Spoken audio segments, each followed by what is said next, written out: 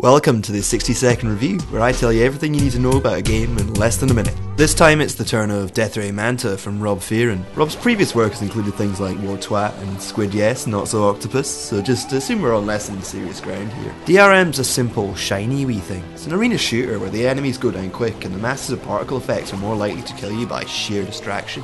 It's the kind of game that gets you into hypnotic trance, slamming through level after level before you lose concentration for a moment and take a neon insect to the face. The music's constantly churning, and since you can't see what's in front of you for lasers, it's best just to treat it as a kind of sensory treat. This isn't the kind of thing you play to win.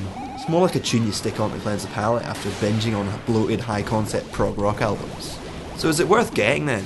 Well, aye, it is. Since it's Rob's birthday, you can pick up the bag full of wrong with all of his games for less than £1 right now. Can't say fairer than that. And since future plans include adding the ability to muck around with the workings of the game, to change the text and graphics, add cocks as enemy sprites and so on, this is just a gift that keeps on giving.